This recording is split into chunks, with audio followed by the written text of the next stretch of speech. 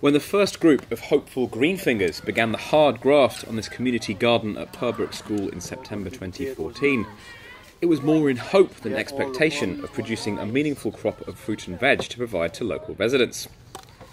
And when a group of pesky vermin took it upon themselves to root out all the seedlings, it appeared to leave the dream in tatters. But with a little help from some friends at Mount Folly Nursery in Denmead, plus a sturdy desire to succeed, the project found new life. To overcome the delay in proceedings, an enterprise project saw them use their produce to create an array of jams, chutneys and pickles. The team's dedication saw them win a CPRE award for their students' Learning Outside programme. The project's leader and alternative curriculum coordinator at the school, Martin Rafferty, outlined how the students took to the challenge and what they learnt from it. They learned loads of skills because none of them had done any kind of gardening before.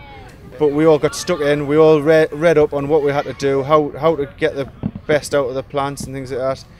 They weren't very motivated at first, but when they got into it and they seen the benefits of it, they all loved the idea of. Some of them loved getting their hands dirty, some of them loved doing the advertising, all the ordering off the internet, all the contacting the residents with letters. We got in touch with lots of different companies to come in and get involved, basically. And the flourished. They realised it wasn't just standing there gardening with a spade. They had to do a lot more back work. So how does the project develop from here? Considering it was a very steep learning curve for me and the pupils doing the garden, I've learned what we have to plant for next year and how to stop the pests getting in, basically, and spoiling it for the kids, because the pupils are really upset when they first found out about all their hard work had gone down the drain, basically, with the seedlings.